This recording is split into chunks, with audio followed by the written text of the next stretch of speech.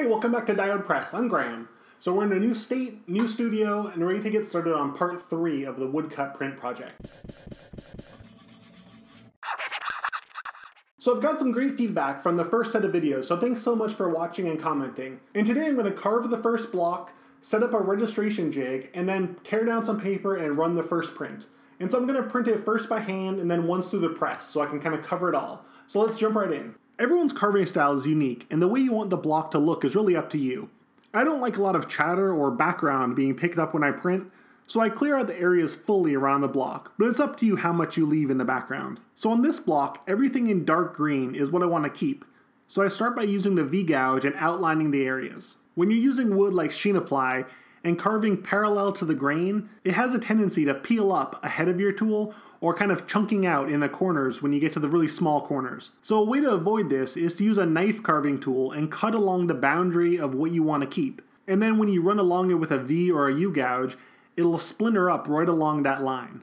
An X-Acto knife would also work, but a woodcut knife has a nice angled side to ensure the wood remains strong along the edge, rather than making vertical cuts. I continue carving using smaller V and U gouges and work my way around the whole block. Here I'm outlining the area with a knife tool. It's really important that these tight corners are cut out first so the wood doesn't chunk out. Now with the small U gouge, I can go along the cut line and make a perfect edge.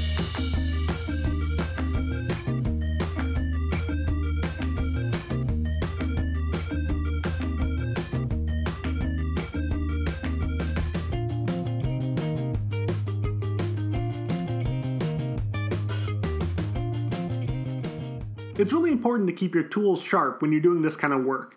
You'll get cleaner lines, and it's also a lot less work. For the larger traditional tools, I use a leather sharpening strobe and polishing compound. For the dockyard micro tools, I'm using the block that was specially designed for each tool. So you just apply compound to the block and then run the tool down a specific groove, and it'll polish the edges in just a few passes. To make me feel like I'm making some progress, I grabbed the large U-gouge and cleared out some of the really big areas. Just be careful not to slip and take out any of your image. It's really easy when you're using the really big tools. So coming in on the home stretch, it's really more of the same, so no need to bore you with it. I typically turn on a podcast or music and just zone out for hours doing this. So there are a few things before we print. First, you need to choose your paper size and then tear it down. I'm using Zirkle bookweight paper for this print, since it's great for hand printing and press printing. Plus I had some extra left over from my last project. I left 1 inch of extra paper on one side of the print and used it to register on my printing jig that I make in the next step. I cut this edge with an X-Acto blade. So I have 3 sides with a torn deckled edge and 1 X-Acto cut edge that's extra long. Now to make the printing jig. This is just one way to do it, and there are really many ways to do it, and I'll use them in other projects. If I was just printing in one color, I could probably get away with just laying the block onto the paper and then flipping it over. But since I'll be doing multiple blocks, I need to register the same for each one, I'm making a jig out of 1/4 inch foam board. And this should hold up fine for a small edition. If you're using a press, you can also set up a registration system right on the press bed, but this works fine for hand printing and press printing. First, I position my block on the foam board and make sure it's square with the edges, and then carefully cut around the block through the foam.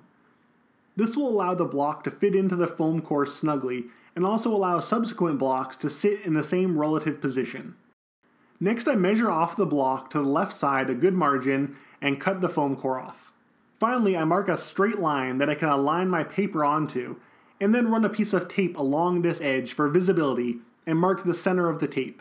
You'll need to do the math to work it out for your prints, but I left 1 inch of paper extra on the left side, so after I print I can tear off 1 inch and have a centered image, but in the meantime I have a straight square edge that I can align onto, as well as handle without worrying about getting ink onto it. Now it's time to roll up some ink and give it a print. I'm using Gamblin brand Portland Intense Black oil-based ink for this print. It's definitely one of my favorite relief inks. After a rough inking, I can see high spots on the plate that I want to get rid of. I want very little background chatter on this print, so I'm going to go ahead and carve them out. Finally, I can ink up the block for printing. Since I'm in desperate need of a nice wide brayer and this block has lots of narrow lines to print, I'm going to use a spare block on the edge of the printing block to help support the brayer and keep it level when I ink, so I don't ink up my background inadvertently. Once it's inked up, I can drop the block into the foam core jig and then align the paper along my taped line. I also marked the center line of the paper and the center line of the tape to register it up and down. Now I don't do much printing by hand since I have the press, but wooden spoons work great to apply enough pressure. You want to make sure to do plenty of rubbing to get the ink into the paper. You can also use a traditional bearing to apply pressure, but I prefer using the spoon in this case.